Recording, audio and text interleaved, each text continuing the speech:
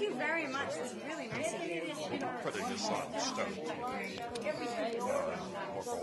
Area we can also put it on YouTube. That's okay with you. Oh, yes, absolutely. Go for it. I'll let you know. Yeah, wonderful. Thank you. I appreciate that. Wow.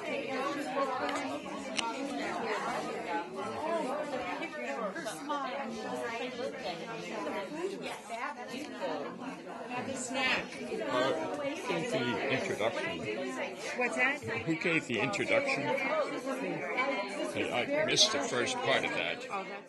Heather's fondness for floral arrangement blossomed at a young age. She developed a knack for uprooting flowers from the family garden and neatly arranging them in her jewelry box, much to her mother's dismay. During her 4 years at Emerson College, she juggled her studies with a full-time job as flower designer, squeezing in a party or two along the way.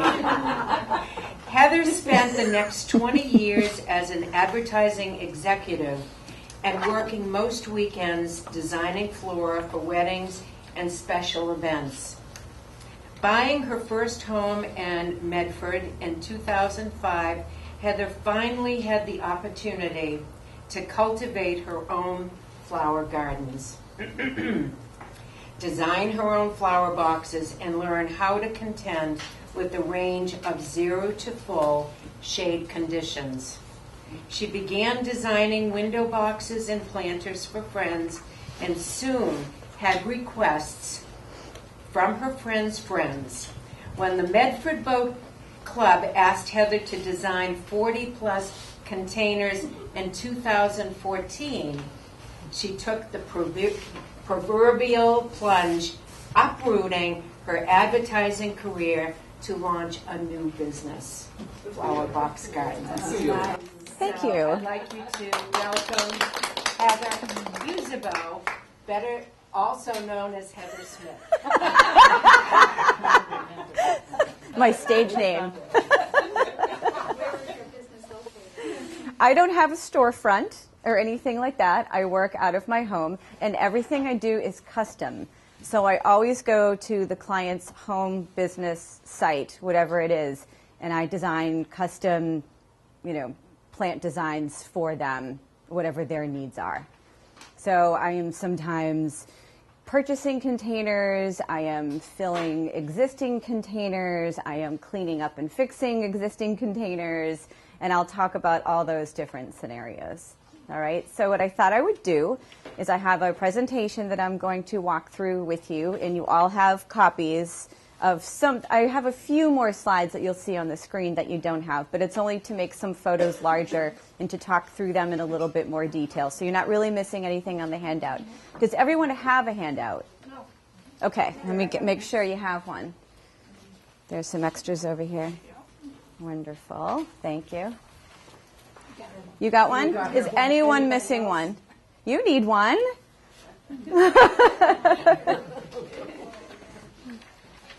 There you go.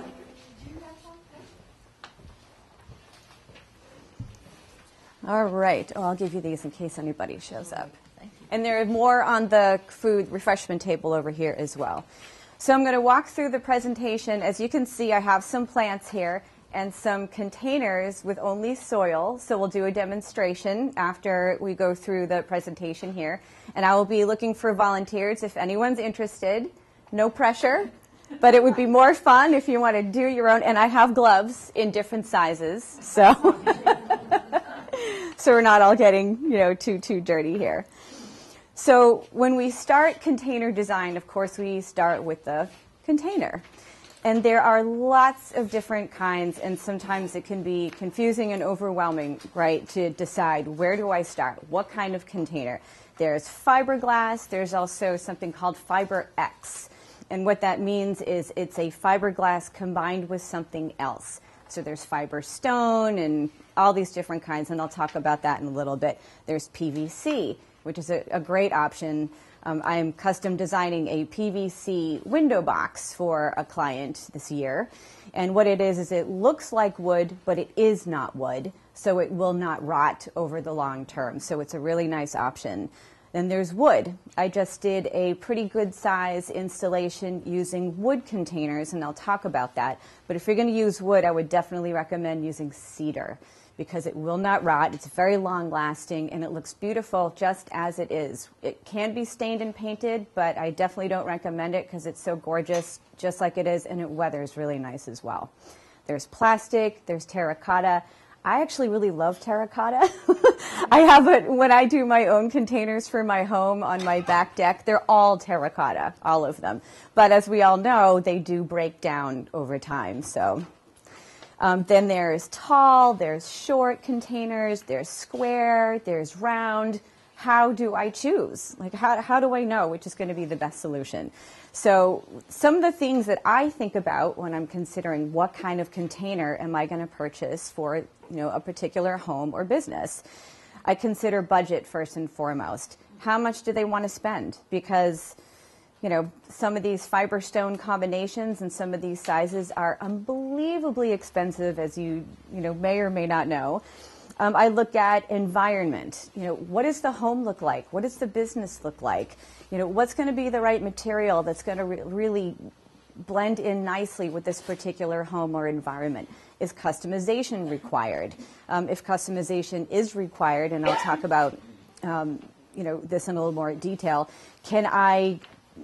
is it on a hill? Do I need to prop it up? Does it need to be leveled? In which case I might use wood, where I can actually level it, build a custom trim so that everything looks neat and clean from the outside. So that's another consideration. Then there's color.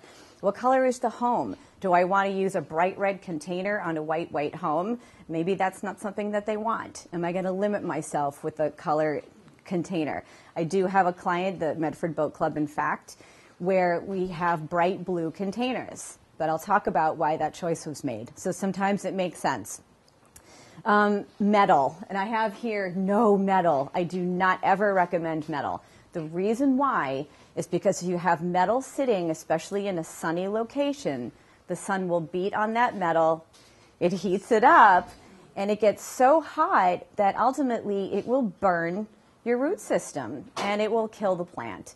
So in shady locations maybe, but there are so many great options out there that metal is usually not something that I go with. I also look at in my decision making is long or short term solution.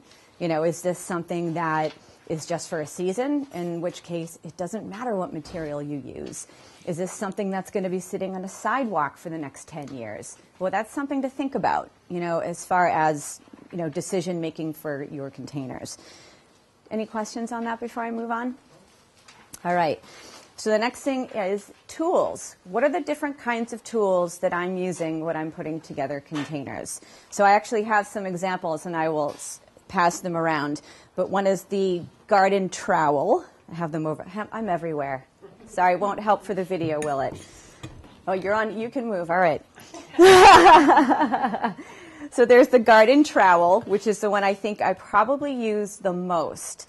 And I think we all are familiar with the trowel, so it helps for taking old plants out of containers, just for loosening up soil, all these different things. Now, this is my favorite trowel, so I hope it makes its way back. I'm just teasing. It has serrated edges. Oh, you noticed that. So the way I use this, and I use the garden knife the same way, is that if I have let's say like a 1 gallon perennial that I've purchased and I'm putting it into a container and it's been sitting in this plastic container for a really long time, and the magic of what makes professional containers look as amazing as they do is we use a lot of plants, and I mean a lot of plants, and I'll talk about that. So when I take the plant out of the plastic container, it's just going to go everywhere, yeah. So it keeps the size. And sometimes the soil is not loose, and I'm shaking all the dirt out of it, so I have just the roots left to plant into new soil. Well, sometimes it doesn't come apart so easily. You've probably had that experience. So I use my serrated edge trowel or my garden knife, and this has a much sharper edge to it, which you'll see. I'll pass it around so you can see what it's like. And I literally saw it down, all 4 sides or sometimes just 2 sides, depending on what it is that I'm doing, to help make this, this part in here much smaller so I can fit it inside the container. Does that make sense? So these are my favorite tools. So I'll pass these around. This one's really sharp. You can get a look at it. What did she say? If anybody doesn't know the trowel, please leave. Oh, that's a good point. And you can really feel the difference on those, right? Of course, we all know our pruners, right? So I can pass these around, but I don't know if I'll really bother. Yep. And then I have scissors and cutters that I use. I use these a lot. And I also use, do you use drams at all? These are this is my other favorite. In addition to the garden knife, this is one of my favorite tools. It is so sharp. So I kept it in the package. I'm happy to open it. I'm sure it's fine. But I use these for doing things like when I'm putting a container, planting a container, and I have a good example of this in a little bit, that has a really tall ornamental grass, and sometimes it's a bit unruly. I have to give it a haircut.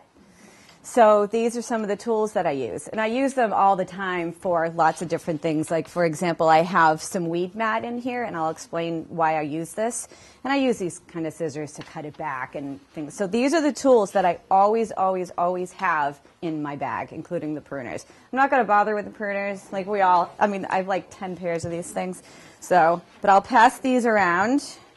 I'll close it so that... And then you can pass those around the drams. The drams are so great. They're so sharp. They cut through things I couldn't imagine. Any questions about tools? About those tools so far? No? All right. So landscape mat is something that I use often. And we don't need landscape mat all the time, but where it's helpful is so you have your container, and then you have your drainage material. So that could be, rocks or broken pieces of another pot. Sometimes I've done that, like because I use terracotta a lot in my own home, and they crack and they, fall apart over time. And so sometimes I'll take a hammer to it, break it into smaller pieces, and I save those pieces and use them as drainage material. You can use anything for drainage material. You have a broken dish at your home, use that. Anything. What I use a lot, especially if I have a really, really large container, very, very tall, is I'll take these plastic cups that the plants come in, and I squish them all down, and I use that as drainage material as well. So, water bottles, too. Yeah, water bottles. That's another one. Those are all really wonderful, options for your drainage material.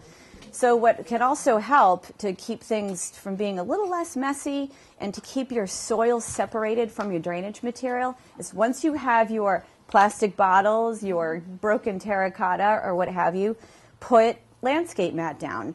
What this actually is weed mat. I bought this at Home Depot, so you can find it as well. I won't pass this around because it's enormous, but I'll pass a little example around, but I'll leave it up here if you want to come take a look at it. This is it without the plastic. So what happens is when you separate the soil, you can pass that around so you get a sense. The water goes through it, but the soil does not. So you know how sometimes the rocks and the roots and the soil, when you empty a container, they all become one, and then you don't really have good drainage anymore. This solves that problem. Keeps them separate, but still allows the water to come through. Make sense? Spray paint is another tool that I use a lot. I have, and I'll talk about this in a minute, I had a client with 40-plus containers, and they were all different sizes, all different colors, and I wanted to group them, and I was thinking, I can't make any sense out of this.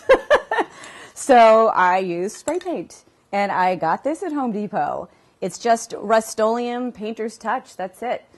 And use this to touch up a container. I also will, for a couple of clients, and I'll talk about this in examples in more detail in a couple of minutes, to clean up an existing container that somebody wants to keep. Something I had a client last summer. She has a pool in this gorgeous, huge yard, and she has this container. She goes, "I really love it, but it's such a mess." I'm like, "Give it to me. I will make it new." All I did is paint it, and it really does look brand new. And then, of course, my drill. So if you have a container without any holes in it for drainage, then you have to really give it some holes for drainage. So I use my trusty drill for that. If we don't have any drainage in our containers, what's going to happen? Does anyone know? Root rot, absolutely. So and then the plant dies. So then where are we? Look, I have soil all over my laptop.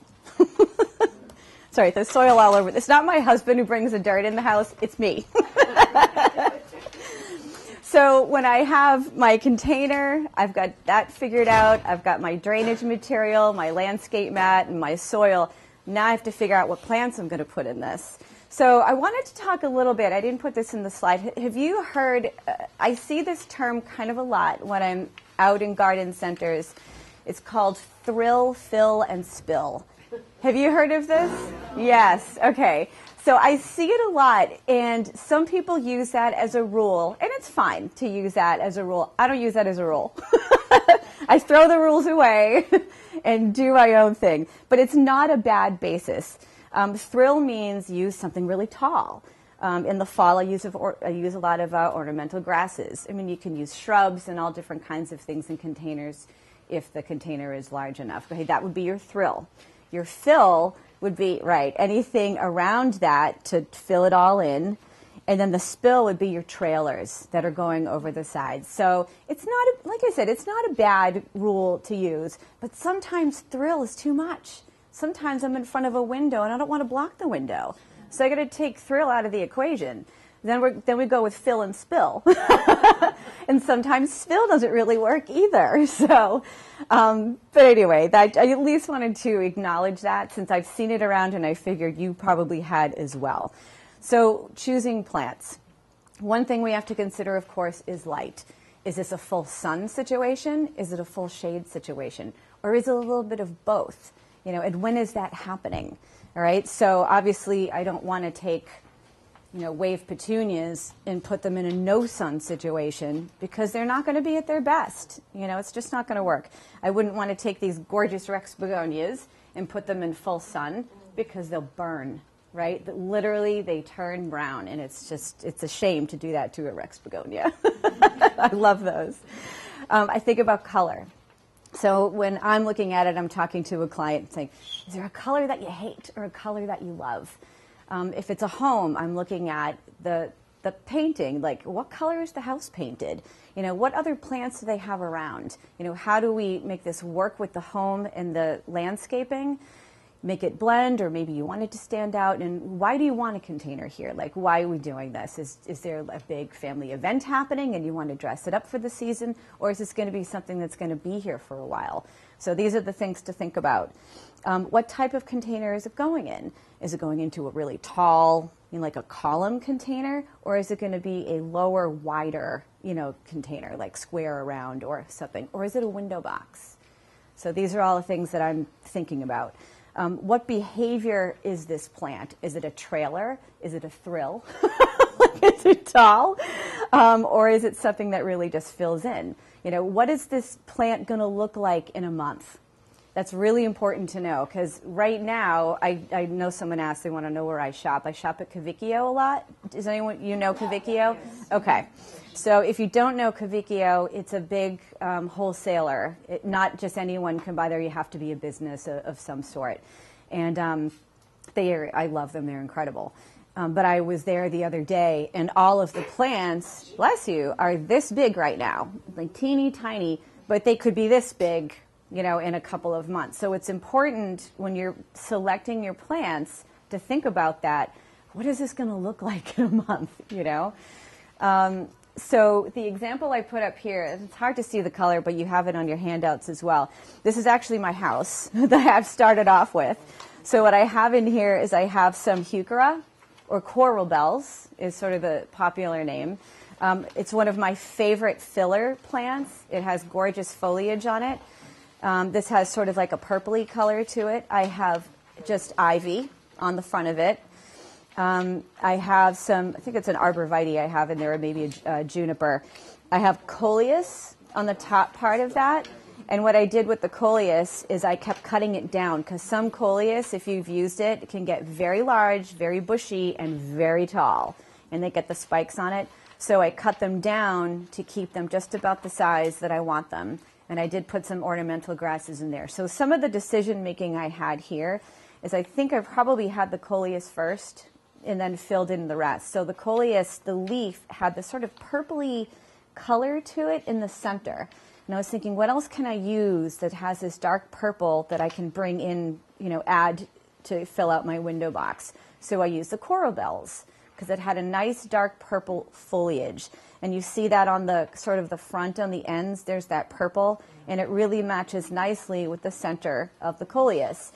My process when I'm at Cavicchio, or I'm at Russo's, or I'm at Mahoney, because I shop there too, any of these places is I take all of these things I just mentioned, I put them into consideration. I start with one plant, and I say, oh, I think that would be really great.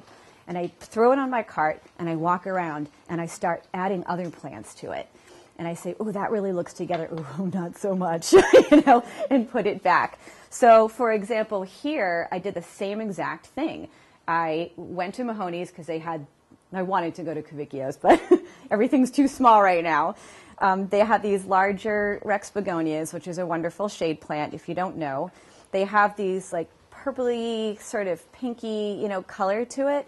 And then I took these, which is actually in the Kalanchoe or Kalanchoe family, and put them together, and the color is magic. I mean, the pink with the darker foliage, it just works so beautifully together. But that's all I did. As I just walked around, I said, oh, I have to get these. I said, what can I pair with it? So I'm thinking, well, maybe something light. Since these are so dark, I don't want to go dark again. I want to really lighten it up. What's going to be a nice complementary color to go with this? Green is really nice. The name of these are actually Silver Scroll. So I didn't really play around with any white kind of silvery things like a Dusty Miller. To see what that would look like, I went right to those when I saw them and stuck with it, because I just thought the combination was really beautiful. We don't always have to combine. The other container that we're going to put together today is all dahlias, and I just love the particular shades and hues of these dahlias, but we're going to use a lot of them. So it's fine to stick with something you love, use a lot of it, and just really fill in your container, and that can really be stunning too. Any questions? All right, so now I thought it would go through all the seasons. And of course, we'll start with spring, because why not? We're here, finally. Well, except for the snow last week, right? I know. So some spring tips. So we know as far as what plants we can use right now, we're fairly limited, right? So when I'm talking spring, I'm talking March and April. You know, I'm not really talking May yet. So we can use daffodils, we can use pansies, you know, we can use those kinds of things. So sun and shade location are not as big of a consideration when selecting your live plants for a spring container as they are in summer. In summer, it's a major consideration, right?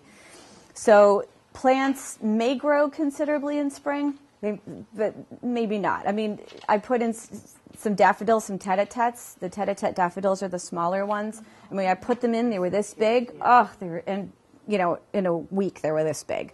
So that's considerable growth for that plant. Some of them aren't going to grow very much at all. Like your pansy is going to grow a little bit, but it's not its nature to really get that large, right? So proper hydration is important. In the spring, this time of year, we don't want to water every day. Maybe once a week, you know, really watch the weather, that kind of thing. But it's important in spring not to overhydrate, right?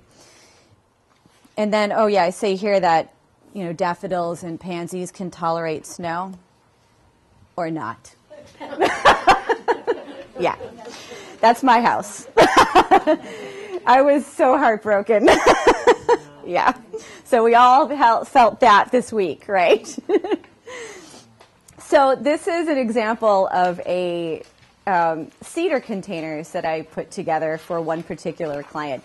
So this example is a yellow twig dogwood.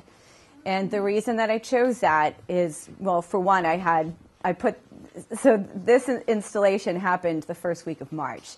So it was quite a dance trying to find plants. So what I was doing is looking at different garden centers and going through their hoop houses. Have you seen these big fields? And there's literally like this hoop house that's like a long tunnel. And I was walking all through fields, all through February, looking for plants that would feel springy, that had been outside in the cold.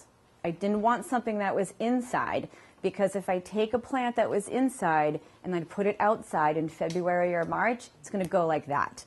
I needed something that has been outside for a long time. Okay, so the yellow twig dogwood was chosen because it had the right seasonal conditions. It feels more springy, even though it certainly could put it in the winter as well. And it was going against a brick wall. And it looked really beautiful against this brick background. Okay, it was going into a cedar container. So the yellows looked really, really beautiful and complementary with the cedar container. And I used the palest yellow violas I could possibly get my hands on to not overpower the yellow twig dogwood, or to, have if I use like a dark purple or a blue, that's all you would see is the blue. But you have here the beautiful tones of a new cedar container, your yellow twig dogwood, which looks gorgeous against the brick, and a nice soft viola that supports the whole thing. Does that make sense? So the choice, do you have questions, or are you all set? Oh, what a viola is? Oh, I'm sorry. A viola is like a pansy, only it's a bit smaller. Yeah. I chose the viola because it was a bit more delicate and I thought these in particular were very pretty. Yeah. I'm glad you think so. I was hoping so. So for this particular location, I was putting in 42 feet of containers on a sidewalk outside a brand new construction site with a sidewalk that went like this. So I was thinking, well, what am I going to do here? I can't just take a Fiber X or fiberglass container and drop it on a hill, and they're all going to look very messy and untidy. And this is in West Newton, so it was really important that we go with, I would be like that anyway, but there was no way I could live with myself and just dropping containers on a sidewalk at a tilt like this. So what we did is we got out our levels. We chose cedar because we could do some carpentry work and customize the container. So we leveled them all, brought them all up, put footing underneath them, and created a custom trim at the bottom of it. So visually, when you look at it, some are a little bit higher than others. There's not much we could do about that because I don't want them higher than the windows either. So there's a lot of different factors involved. But they all look level and they all look beautiful. So the details matter in these kinds of situations. So that's why cedar was chosen for this particular situation, because customization was required to make them all level. Summer tips. So sun and shade location are strong considerations, as we all probably know. I had talked about that a little bit before. We would not want to take a Rex begonia, put it in full sun. We wouldn't want to take, petunias and put them in full shade. So we really do need to think about that. Plants may grow considerably. In fact, a lot of them will grow considerably. So we need to think about, what does it look like now as I look at it, but what's it going to look like in a month? Is it going to be 6 times the size, or is it only going to grow a little bit? Those are big, big factors that we all have to think about. Proper hydration, incredibly important all the time. But in summer, we want to water a lot more than we do in the spring, a lot more than we do in the fall. But sometimes we want to be careful about not overhydrating, like your ivy geraniums. Ivy geraniums or regular geraniums, you don't want to overwater them because you're going to have root rot. And they're not going to, grow and perform as we hope. Ground covers, something I definitely want to, and I have some examples of this in future photos. Ground covers can be great in containers. Maybe not something that we're always thinking about.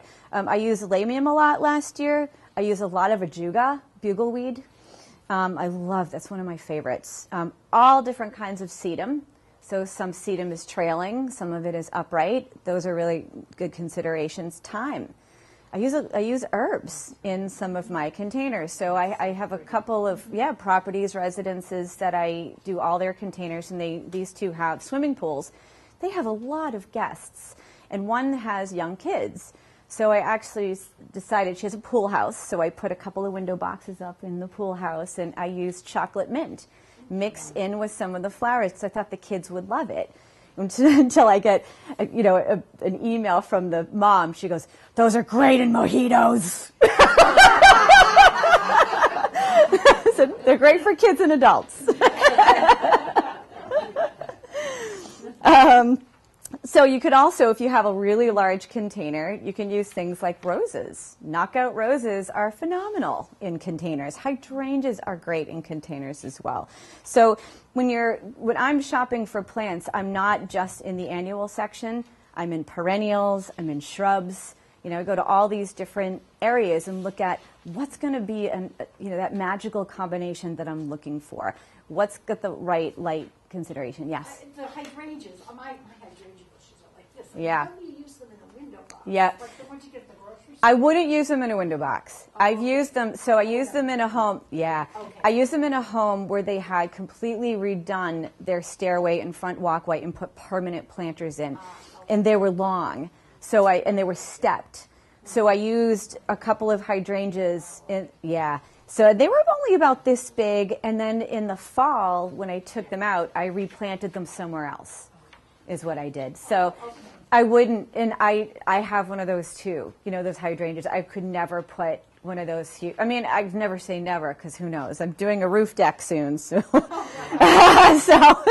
with very large plants. So that would be a very special kind of situation. Okay, so some examples. There are so many full sun plants, I couldn't even begin to give a whole list. So I kind of put some things to think about, some of my favorites. Ornamental grasses are great. I just love them. Herbs, petunias, calibrachoa. Do you know what calibrachoa is? Okay, I use this a lot. I love, love, love them. It's like, exactly. It looks like a baby petunia. Okay?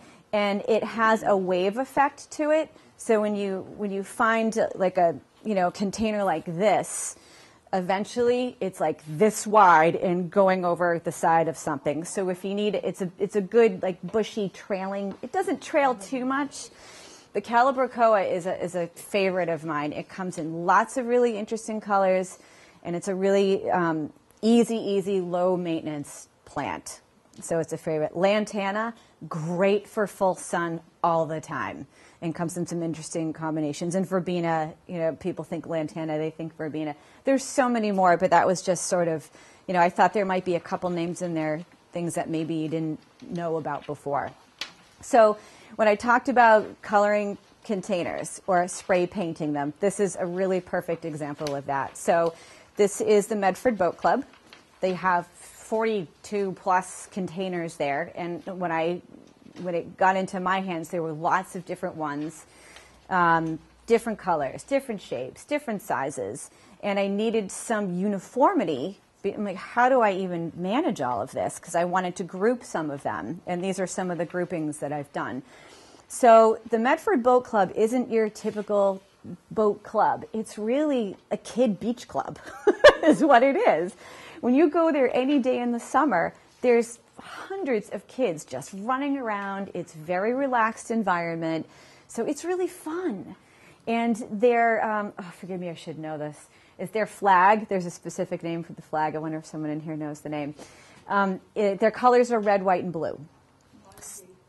Yes, thank you. It's shameful that I didn't know that. So I talked to the Commodore that year, the basically the president who's making all the decisions on this. And I said, why don't we go with a color and make it fun? And she loved it. So together we came up with this blue color and made every single container this bright blue and used this spray paint. So I literally laid all my tarps out on the beach area and spray painted every single container they had, and they all looked brand new. And when the guests or the members started arriving that year, they thought all the containers were brand new. Now, here's the problem with picking a bright color like this for all your containers, is you're going to limit yourself as far as plants go. I would never put a Rex begonia, probably, maybe, but not likely that I would use this in a bright blue container, right? So I went a lot with pink and yellow as theme colors last year, and it looked so nice with the blue. But you're going to limit yourself. You know what I mean? I don't know if I would do this in a home. You know what I mean? If there's maybe a pale yellow or a stone house, and you give it like a bright blue or a bright red container, that's all you're going to see is the red. It won't even matter what plants. It won't even matter what plants you put in it, because that's all the eye is going to be drawn to is that bright, bright, bright color. So it's important to be really careful about what color you decide to choose when you're going to spray paint your containers. Most of the time, honestly, I use black because the colors look really nice against it. They really do sort of, jump out. This is another client who I took. This client did not have a really big budget for their containers, but they really needed to dress something up. This is an incredibly inexpensive container that I got at like Home Depot for like $30 or something. It was black. I spray painted it a really, really dark purple to match her front door. And they look expensive. You know what I mean? It's an urn, so it looks expensive, you know what I mean? But it really isn't. So you can do a lot of neat little tricks. I'm giving all my secrets away here tonight. You can do a lot of really neat tricks. Oh my goodness, I've gone on. I still have a lot more to talk about, and it's already 7:50. That you can do with a can of paint, So I get into sun and shade here. So things that work really well in both, not full sun, not full shade, but something in between is hydrangeas, ivy geraniums, Solomon seal is something that I really like to use. I use heuchera all the time. I really wanted to bring one to show you today so I could show you how they work in containers. I just can't say enough about them. I have more pictures that display that. Ligularia is a perennial. Who would think of putting that in a container? Tiarella, hostas, great in containers. Coleus, New Guinea impatiens. These are all viable options for a sun and shade, that in-between kind of spot. I know some of you wanted to hear about shade. Shade is my favorite. It is, and some people think, oh, I've got shade, I can't do anything. There's so much you can do. It's incredible. Your Rex begonias, your impatiens, your hostas, your lamium, your ground cover, that's a shade plant, your Solomon seal, your coleus, ferns. Oh, love ferns. Love working with ferns. Great shade plant.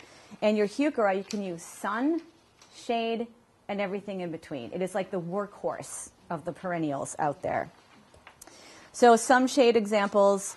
This is an example of one container at the Medford Boat Club. I know it's not blue.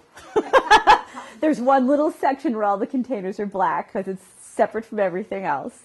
But in here, I used hostas. I used ferns. I used lamium, which is a ground cover. But it has all these wonderful little pink and purple flowers. And I needed something a little unobtrusive because it's on a bocce court. And there's heavy, heavy traffic on this bocce court. So it needed to be understated, it needed to be simple, it needed to be beautiful, and it had to work in the shade. More shade. Here is a client that has nothing but shade in the front of her entire house.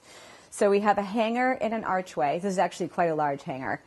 I have lavender impatiens.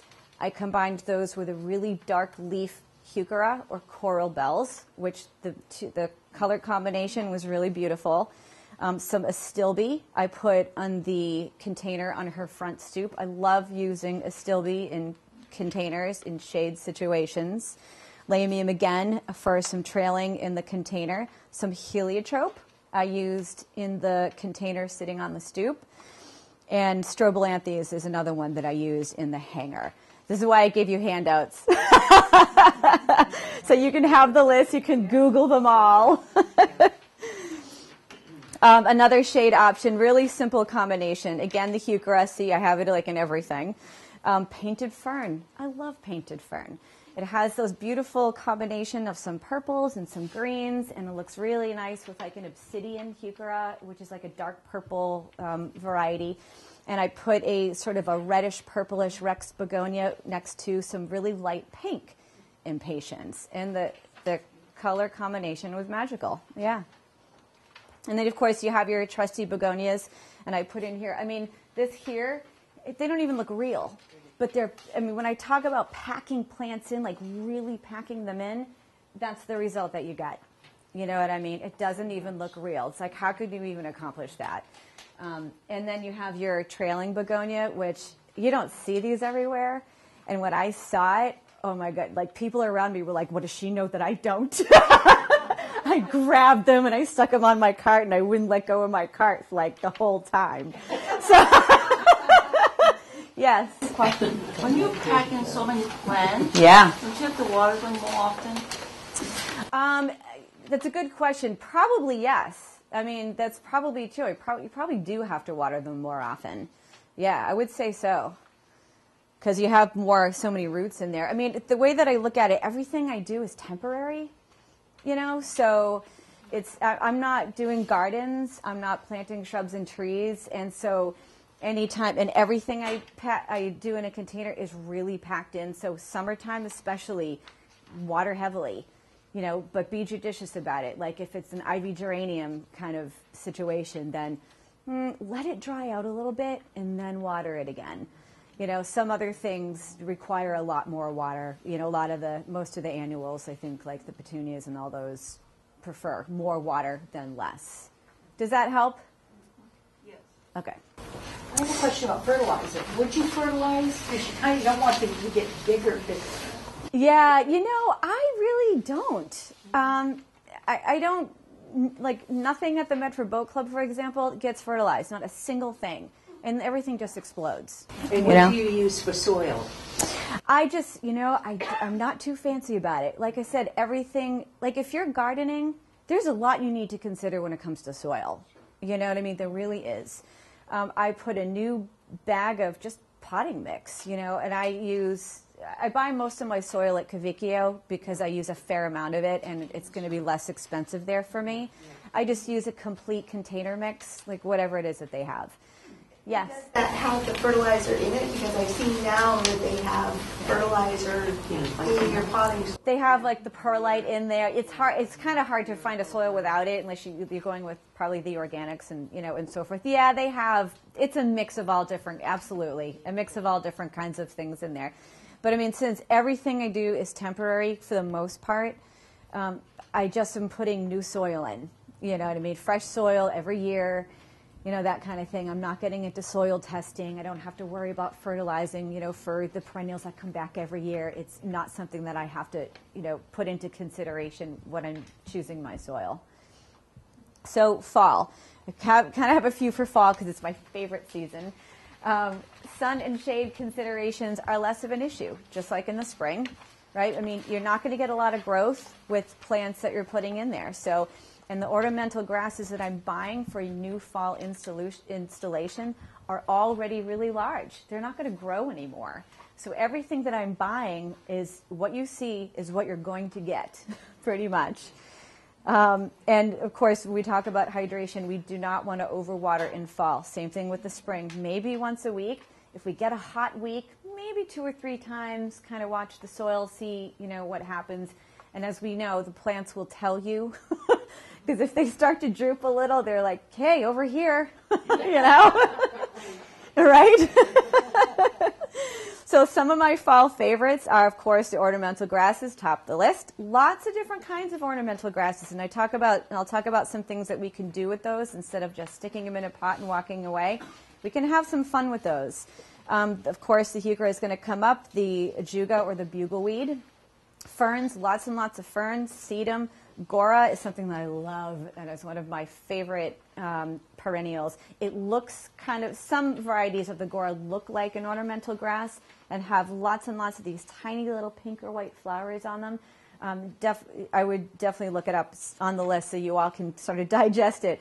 Stilby, Lacothaway, a semi-evergreen, has some really interesting varieties and interesting foliage, which can look really magical in containers. Euphorbia, you'll see some euphorbia on there, I'll show you. And some euonymus. I mean, these are kind of some funky, it's like, wow, I don't know if I would think about putting that in a container. But these are things to look at. Like when you're walking around the yard and you're walking around the garden center and you try to make choices, consider these as options, and you might surprise yourself with the combinations that you can put together. All right, so this is one example. This is a home that is a client of mine in Chestnut Hill in Brookline. And there's a lot, I actually selected and put these containers in. She wanted metal, and I recommended, not to use metal because they get a fair amount of sun here, and it would kill the plants like that. So if you look at the front of the home, there's a lot of stonework. I didn't want to give her anything loud. She likes a lot of structure. Her house everything is white in there, so she's got a specific taste that I was picking up on. She likes modern, she likes clean, she doesn't like loud. So I took photos, I put photos in front of her, and she loved this container. And if you look at, I don't know if you can see the shot on your handouts, the containers look like they're part of the home. And that's the way it should, that's the way I wanted this to look in this particular situation. So for this fall, the plants that are inside this one, you have the list, but I have a couple of tall grasses. I have the heuchera, which are down toward on the sides on the front because it's a sort of a shorter, bush here. But I use an absolute ton of heuchera or corabells in the fall because there are so many different varieties, and it looks like fall foliage. There was one that I actually used at a restaurant and bar called Pinot Gris. I was like, how do you not do that? And it had these lovely, wine, burgundy, and green, and they looked like, fall foliage like on a maple tree or something like that. So with all these varieties, you can really do a lot with them. The euphorbia, in this case, I use an Ascot rainbow. So the euphorbia in this photos, you see that kind of bright greenish, maybe yellowish clump in there? That's the euphorbia. And so, yeah, I was actually, I think I grabbed those at Cavicchio once. At Cavicchio, they have huge containers in the fields, and there was a euphorbia sitting in the planter. I ran over and I pulled it out and I stuck it on my cart. So, hey, it was for sale. Fern, I used, this was just like a basic green, kind of fern that you're used to seeing. And I stuck some chrysanthemum in there just for a little bit of, color. But there's not a lot of bright color here, and you have a lot of color.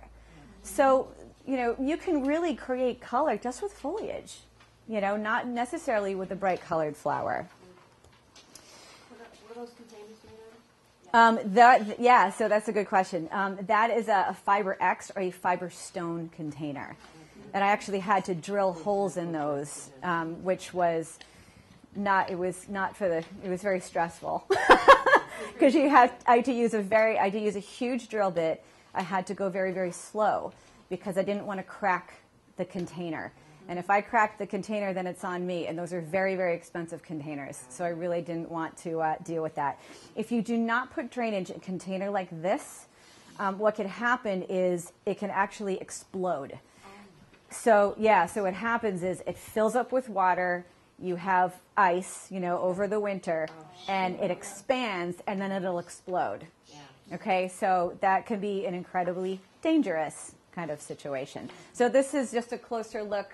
I think these are some photos, put some extras in that you don't see on your slides. Yes? So in a container this large, would you use a false bond? So what do you mean, like there's no bottom on it at all? No, like you would just put something halfway so that Yes. you're not putting twice as much soil Yes, on your base. that is exactly what I did. That thing is at least half full of, all kinds of things. A lot of these cups, absolutely. I mean, they're not going to move, but there's no need to have all that soil in there. Thank you for bringing that up. I should have mentioned that. I'm so glad that you brought that up. Was there another question? when you drill holes in the bottom and it drains out, Yeah. wouldn't that, I was thinking too, Yeah, the that's soil, right. you know, wouldn't that, you know, dirty up the, where it's sitting? That, I'm so glad you mentioned that. That is where this is important. So I put a great deal of landscape mats. So I put all of that drainage material about at least halfway up, and then I filled the entire thing with the landscape mat, or the weed block is really all it is. Yeah. So it keeps it clean. There is water out there, but this particular client has an irrigation system for all her containers. So, and it's on a timer, so, you know, it gets watered. I know.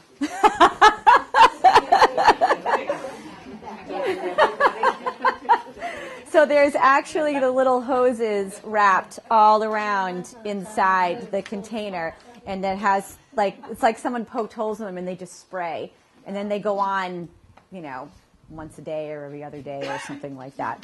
I have a question. Yes. I have a sister that has several metal containers, and she's in a hot area now, and she hasn't been using them for that. She's made them into water gardens, but Yeah. when she used them, she lined them with another pot and let it just be like a catch pot or something. Yeah. So Good idea. It is. I mean, you don't have to toss them if you do have them. There's other uses. Absolutely. I mean, there's all kinds of creative uses you can use. When I'm buying a new container for somebody, I'm not buying metal. You know what I mean? Avoid it. Yes. Yeah. Absolutely. I mean, for some smaller things, like sometimes I do plant centerpieces or little. It's fine for that, but yes. So my question is, does a spring look to that, or do you change out the containers for that client? Oh, I changed out Changed out the container, or just the flower? just the plants. Okay. Yeah. So for the spring, I put in some variegated ivy and a Weigela shrub, is what I put in there, and that was it. And she loved it. You know, so this is a really fun client. This is in Beacon Hill. There were a lot of challenges here with this particular one. There's a sidewalk right there. She's on the top of Beacon Hill. There's a lot of students that come by. There's some bars at the bottom, you know, on Charles Street. So you got some of that late night, you know, people walking by. And she would get so frustrated because in the morning she would come outside to water her window boxes and her plants would be on the ground. Because someone comes by and they yank it out and they throw it on the ground and, you know, this kind of thing. And it's frustrating. You know, high traffic area, these are some of the things that I have to think about. So she didn't want anything. I don't want anything sticking out. I don't want anything that's going to draw attraction. I really want the brick paid attention to, and I want everything to be complementary and tight and, you know, tidy. Like, okay, I can do this. So I show up, and I put all of the plants on the sidewalk, and I've got things sticking out everywhere. And she comes out, and she's looking, and I go, all right. I go, let me install one window, and you go inside, and I'll call you when we're done. You come back. And then we'll look at it, and if you don't like it, I will come up with another solution. Fair enough? No problem.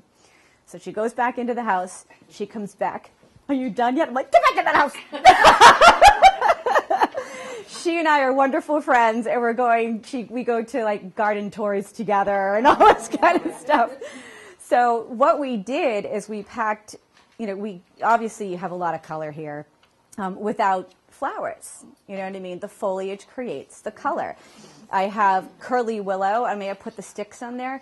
When you're using the sticks, one thing I want to say, use a lot of them. A lot of them. I mean, this is one bunch of branches, sticks, whatever you want to call them.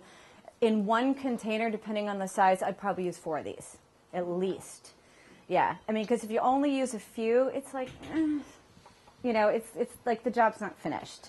So when you think like, do I have enough? The answer is no, and add at least 5 more. Okay? So if you ever question yourself, that's how it should go. So you can kind of see the list there. Make sure I don't forget about those. I have fountain grass in here. I have arborvitae in here, believe it or not, but a teeny tiny arborvitaes. I have heuchera again. The carex silver sage, that is a grass. And what we did and I have a close-up in here, hoping you could see it. So this little piece here, That is actually a grass. We braided it, we folded it over and tucked it in because we really liked the color of that sort of brightness that it was bringing in, and it complemented the other colors in there. So have some fun with your grasses. I mean, you see some in there, you might walk right by it because it's kind of drooping over and it's got a funny shape and you don't know really what to do with it. Have some fun, braid it, tuck it in, let it hang over, like wrap it around things. I mean, you can have some pretty stunning effects with it.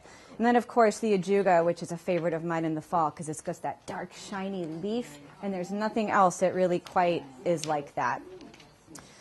So I already talked about getting creative with grasses. How are we doing? How are we doing on time? Like, you all running to get out of here? Or should I because I haven't gotten to winter yet, but that's pretty short. You're all okay? Oh, we're fine. Okay. I know. I'm sorry.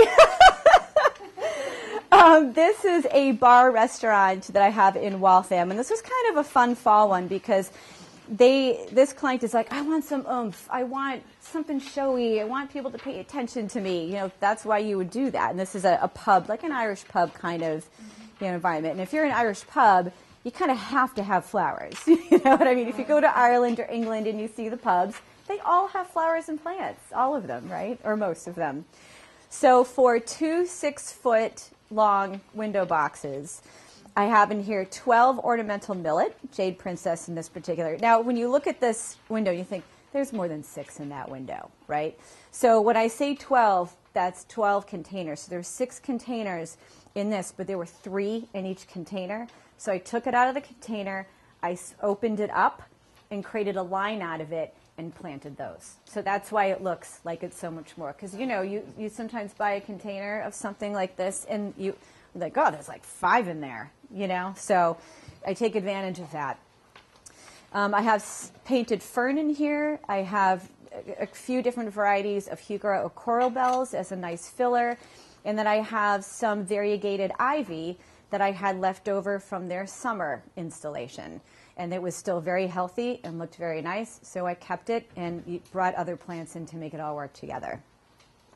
Now, we can't talk about fall and not talk about pumpkins and gourds, right? So here's some things rules that I really go by. So use odd numbers, okay? That is the magic to it. Whatever it is that you do, just use an odd number, 3, 5, 7, whatever it is. Don't be afraid of using weird shapes and sizes. So those are the ones I'm going for, where other people might be running away from them. You know, funky things that look like geese, or a star-shaped with lots of bumps on it, like a yellowy color more than an orange or greens, or even those black kind of, looking colors. And you start putting those together, like those. I love that combination of those, the green gourds with like the black ones. It's such a cool combination. There's green inside that black, and when you put that light green next to it, it really brings it out, and it's very complementary. So just like when I'm in the garden center, or when you're in the garden center and you find a plant that you love, put it next to other things, and you'll start to see something, coming out that you may not have realized before. Same with the gourds. I put them on my cart, and I just set them up. Like, what is this window box going to look like? And I set up the window box or set up the container right on my cart and design while I'm shopping.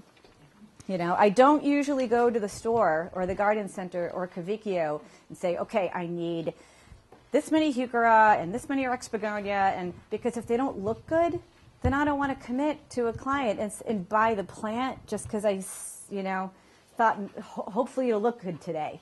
But if it doesn't, no, I go for color or, height and, all these different things that I've talked about so far. You don't want to commit to a plant, really, for those reasons. So this is a home in Stoneham that wanted me to dress up their front. They're having an event or a party or something. And so this is just a good example of some, pumpkin and gourd combinations in odd numbers.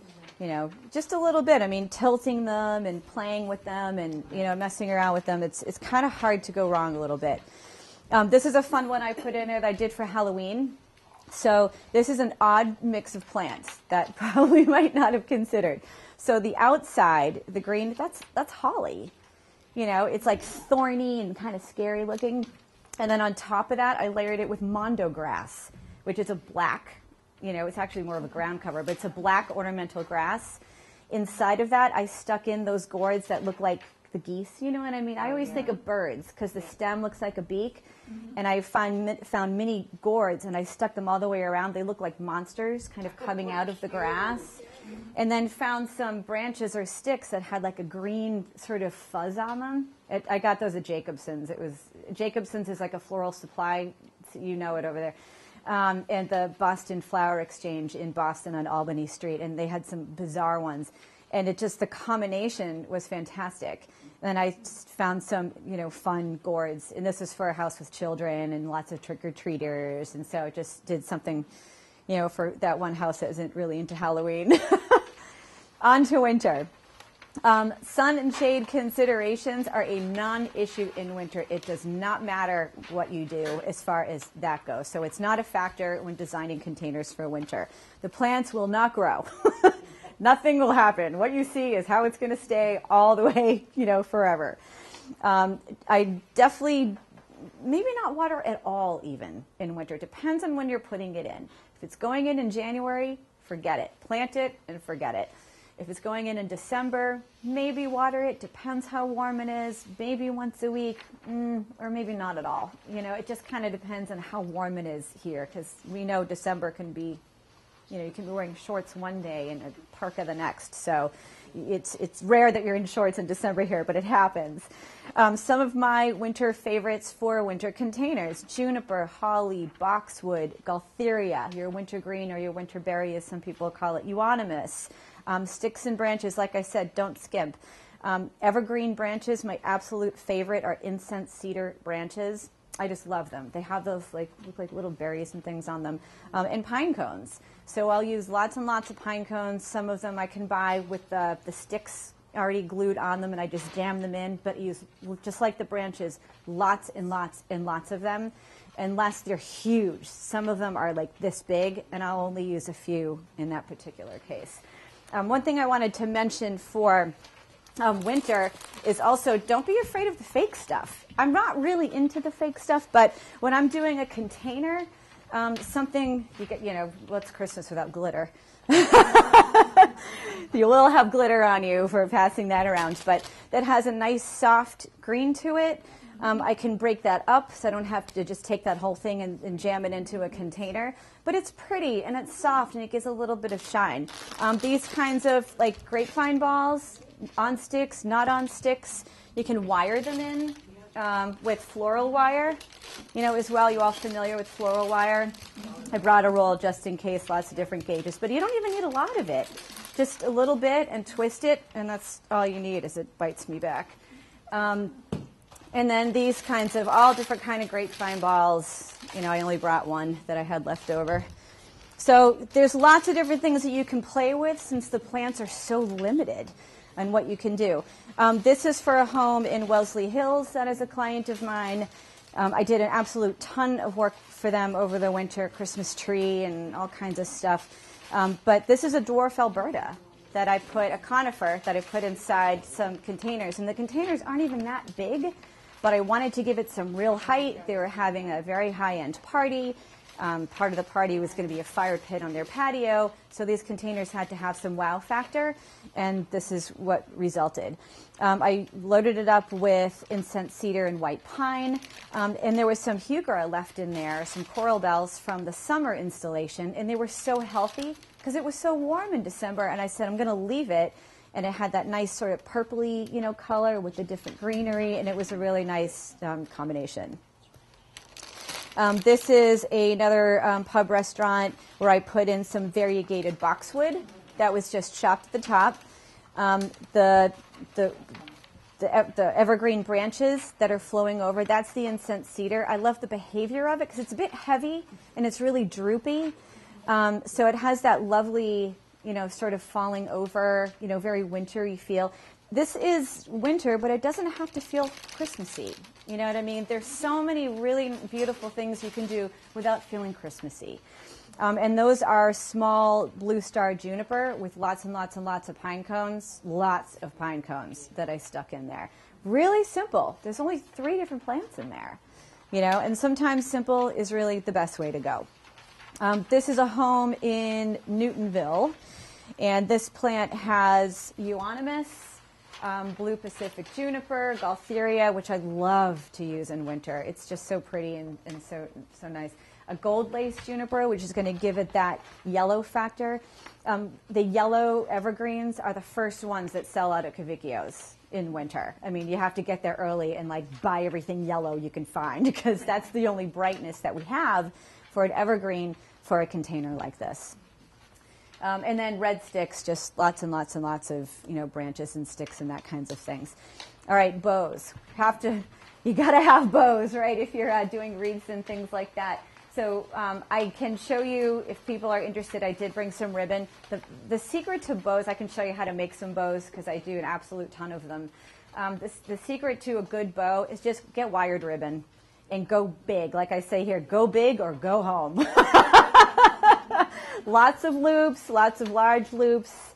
You can have some fun with the wire, like these sort of twirly things I do. All I do is twist it and let it go, and it stays that way.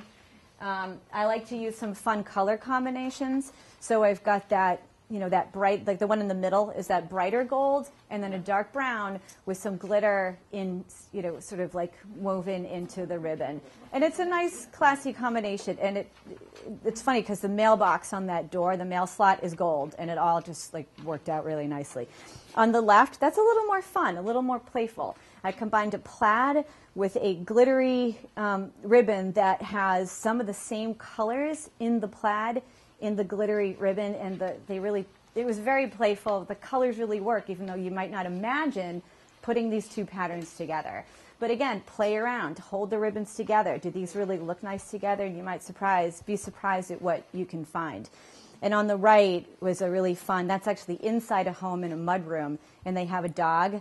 And so I used a thinner burlap ribbon with paw prints on it and used another one, another burlap ribbon with some branches and so forth on it and put them together. And it was fun and sweet. And they have a lot of kids, so it was appreciated. All right, so any questions? All right. I know, it's a lot of information. All right. So if you're interested and there's time, we could actually plant a couple of containers if anyone wants to come up.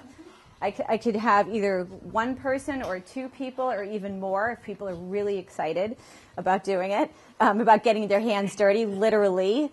I have 3 sets of gloves that I brought, so if you want to wear gloves, I have them. If you don't, that's fine too. I have 2 mediums and a large, but they run a little small, as we know, so I wear the mediums, even though I might typically be a small. All right, so I will clear this projector off of here, and you can come up, you can, whatever works. Ah, thank you for having me.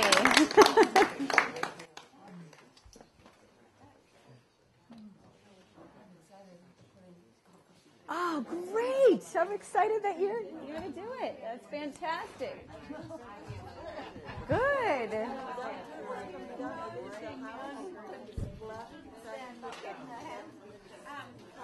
Oh, yeah, this...